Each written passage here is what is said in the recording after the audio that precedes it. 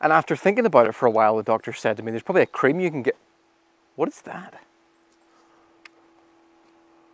What on earth?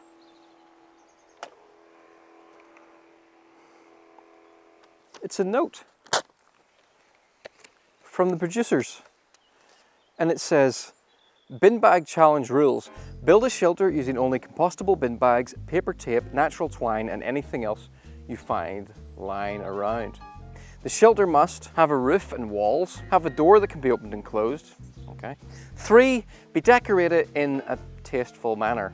You must also make the following items. 1, a water bucket. 2, a chair. 3, a washing line, complete with clothes. You have to make clothes. 4, nature bunting. 5, a kitchen. And 6, a friend. You must, 1, not cut down or break off any living wood. It's fair enough, there's lots of dead stuff all over the ground here. 2, the next morning you must dismantle everything and leave no trace. And 3, you must eat something you forage from the forest. Good luck. Well, this is going to be fun.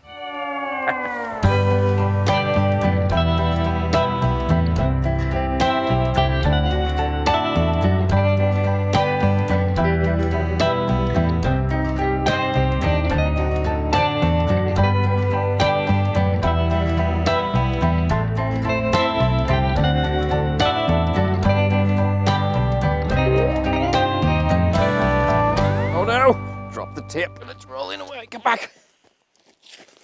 Ugh. These are the materials I've got to work with. I've got 10 240 litre compostable bin bags. I've got paper tape and I've got this natural jute twine. Why all the natural materials? Well, it means, worst case scenario, if I accidentally drop a piece of this or the wind blows one of the bags away, it's gonna rot and decompose. I'm fed up finding rubbish lying in forests and I do not want to contribute to it. Plus, it actually makes the challenge slightly harder because the compostable bags are notoriously easy to tear. So this could be interesting. But first of all, I'm gonna have a look around and try and find the perfect spot to build this shelter, and also have a little bit of a think about what I want to do. So I'm gonna go away, have a think, and I'll come back and tell you my plans.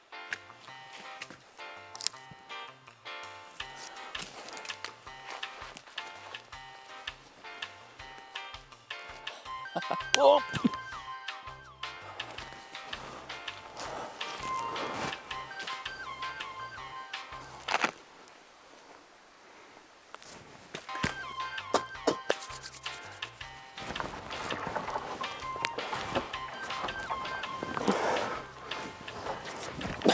Okay, I think I figured this out and I'll try to explain it as quickly as possible. These 2 trees here are kind of the perfect length for me to sleep on the ground here. My sleep mat should go here. I've checked this tree, it's still alive. If it wasn't alive, I would currently have a branch whacking me in the top of the head.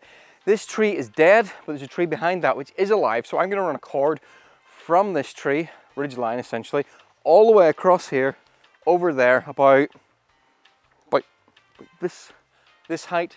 And that will be the top of a pitched roof for my sleeping shelter here. Then I'm going to run an additional 2 lines from this tree to here to there, and then from that tree to here to there, which will create another line at right angle to that. That will then allow me to put another cord back here across to there, and another cord in front across here to there. That way I have a structure to put a pitched roof over the top of. Yes, I could do this with lots of wood and take a real bushcraft approach, but I'm trying to use mostly the materials I've got without using too much of the wood. So that's the plan. I'm going to stop talking and let's just have a build montage.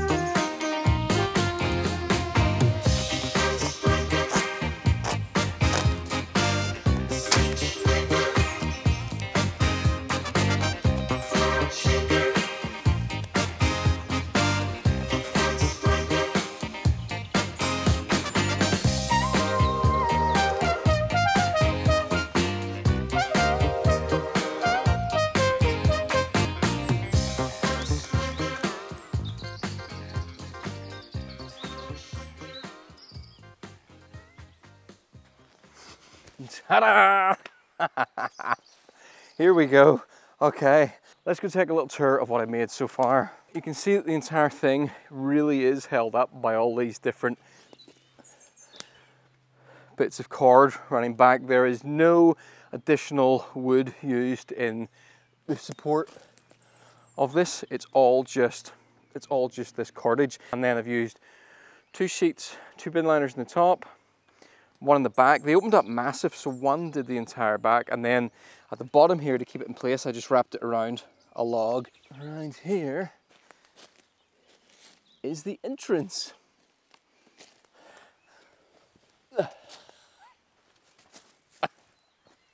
There's so much more room in here than I think I was originally planning. I think my original plan was I think in my head it was going to be just wide enough to fit my sleep mat in, but I will easily fit my sleep mat along there, plus an entire, actually you can fit 2 people in here. It's as big as a 2-man tent. It's not the most taut thing in the world. I reckon also it wouldn't survive a really heavy rain shower. There is a little bit of rain forecast for during the night, but hopefully nothing too heavy. We're in a forest, we're nice and sheltered from the wind. It's sort of open at the bottom here. Probably insects can get in, but what I'm going to do now is I'm going to take another couple of sheets to use as a ground sheet for it, and then I'm going to get my camping stuff set up, and then we'll move on to making the other stuff that I'm supposed to have made and then run out of time to make. This was my backup plan. This is a bivy bag, which is basically a big waterproof bag that you can stick your sleeping bag and all your sleeping stuff into. I decided to bring this just in case everything goes wrong during the night and rain starts to go through, because then I can quickly get into the bivy.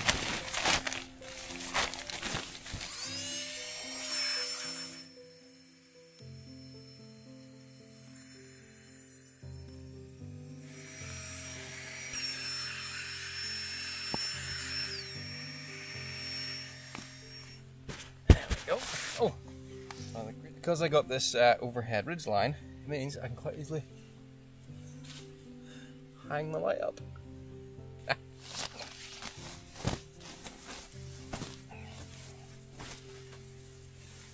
Yeah, this is my closable door. All I'm going to do is I'll basically pull this down and I'll just tape it shut, and I think that counts.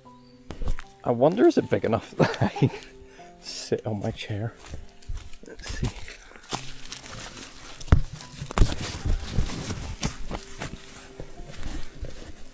This is excellent.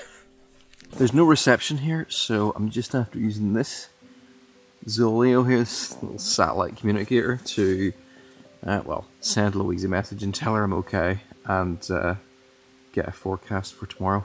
It's surprisingly I thought it might be flappier, but actually it's not a very flappy plastic.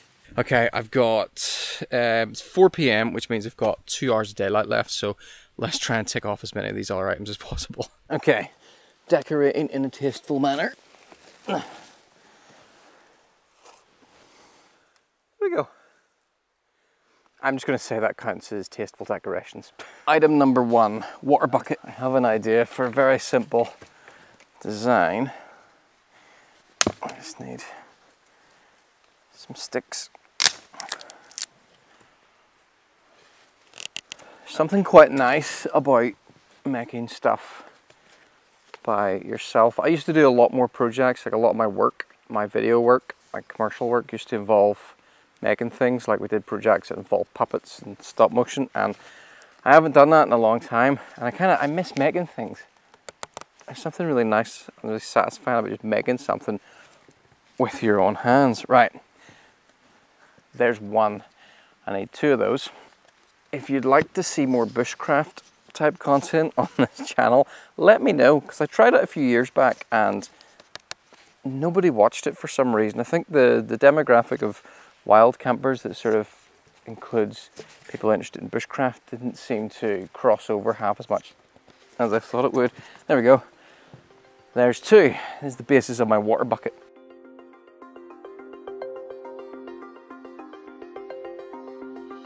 Hey, here's my water bucket. I may have made it in a little bit of a hurry.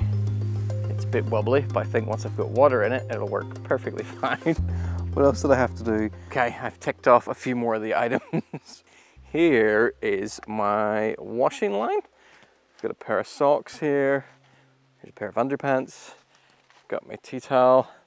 And there's another pair of socks. And then over here, we have nature bunting. We've got a leaf.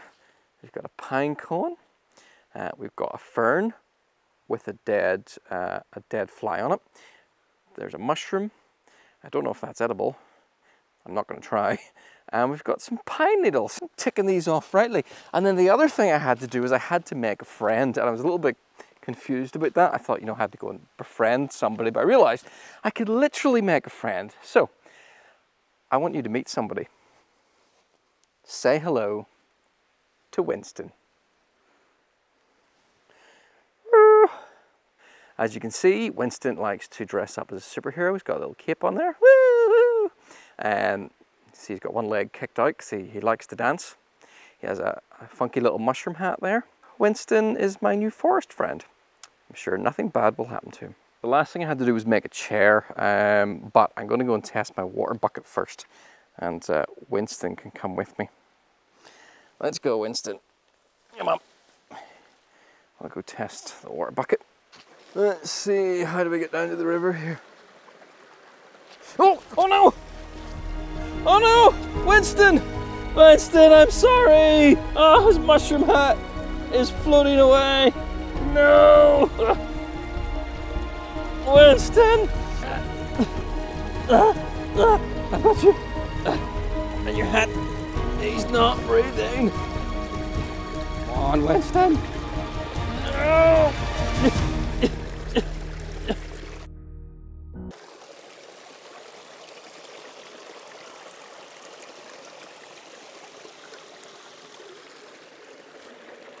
Haha! It worked! Sort of.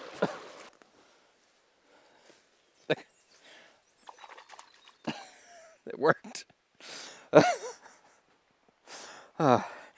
Winston's okay. He's just a little bit traumatized. Right. Let's see if I can make a chair with what little time I have left. Just to make clear, all of this wood is dead. Dead, dead, dead. I'm not cutting down anything live. I need this to be about this length. Can't be bothered cutting it. Oh.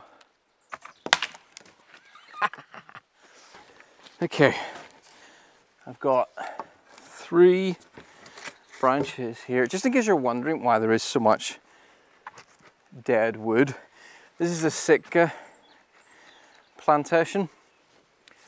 And in these kinds of forests, as you can see around the ground, absolutely nothing grows properly. And other trees that try to grow, such as whatever these are, they rarely survive for very long. And they just mostly end up as standing deadwood a lot of the time. So I've seen this done once before. I gotta tie these together at the top. And if I do that right, when I then spread them, they will create a triangular base. The reason you tie them together without them spread out is that it means when you open them, it'll put tension on these cords, which will tighten it and make it stronger. And hopefully, when I open this, it'll create a tripod. Haha! It's working. Yes!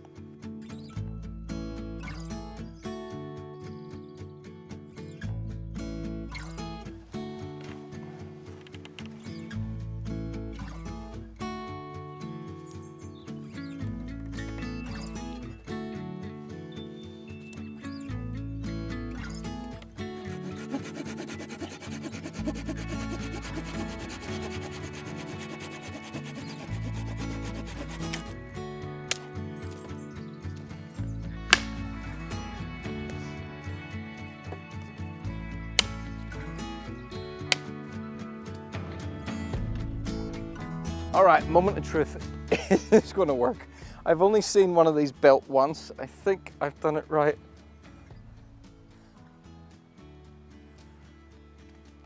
Oh, it's sinking a bit. It works. Oh, oh, oh, it's moving. Oh, ah!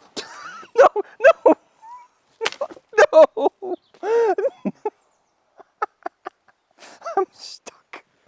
I'm trapped between the sides.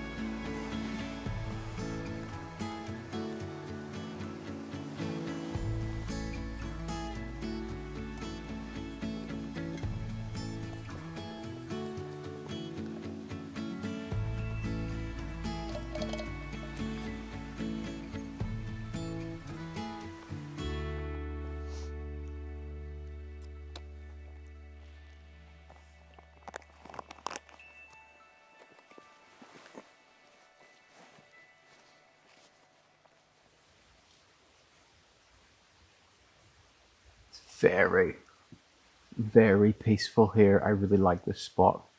I think I'm definitely going to come back and make another video here. I just have one last thing I was supposed to do, and that was eat something. I foraged, and I found a couple of things. And the first thing I found was this is a puffball, which is an edible mushroom. It's one of the few mushrooms that I would have any confidence to try and identify.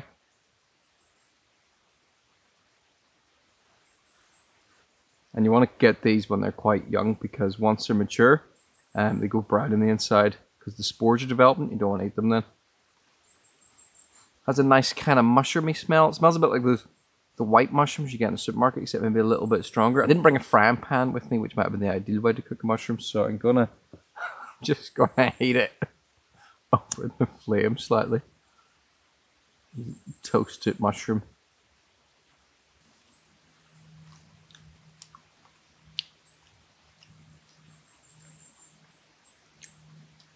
It's pretty bland. It just tastes like a boring white mushroom. The other thing I found, blackberries. Some of the last blackberries of the season. Oh, actually sweet. I'm probably currently ingesting a large number of insects. Oh, that one had a crunch. Yeah, it's a weird one. It just occurred to me today. This is October, heading towards mid-October pretty soon. This time last year, I wasn't very happy. Because I'm not going to run through it all, but if you've been here before, you've heard this before. Long story short, I got kind of sick. I burned out, basically, is the simplest way of putting it. And I didn't get out and do stuff like this quite as much as I'd wanted. So it's been really nice to get out today, just on my own, and take my time.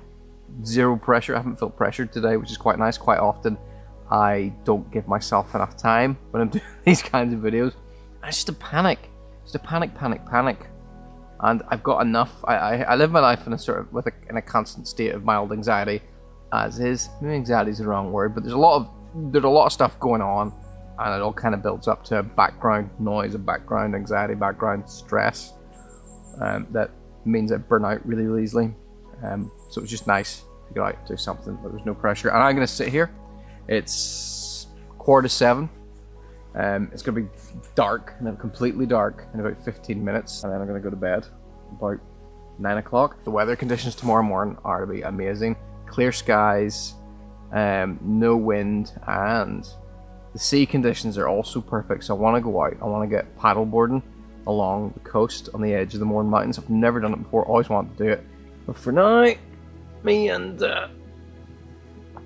Winston here, we're gonna sit here, little Winston, and I will read him a story. In a hole in the ground, there lived a hobbit. Balrog, deep within the mines, stepped over the bridge, its whip cracked smoke, crackle, fire came from its nostrils. Gandalf stepped forward. You shall not pass! He struck the bridge with his staff. A flash of light and crack. Hesitated for a moment before stepping over the bridge. As he stepped, the bridge crumbled and fell before him. And the Balrog fell. Fly, you fools. Fly.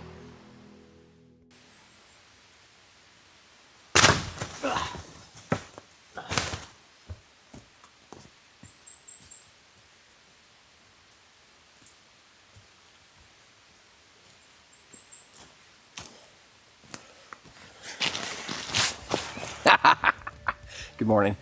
It's time to leave.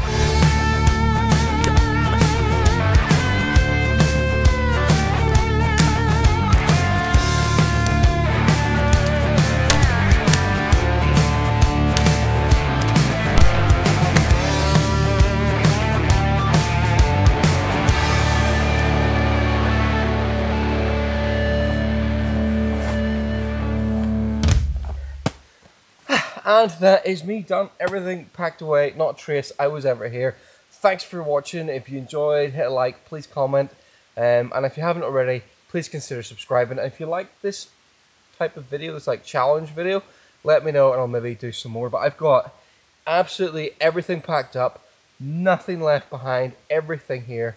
Not one thing left behind, so it's ready for me just to hike on out of here and leave. So thanks for watching.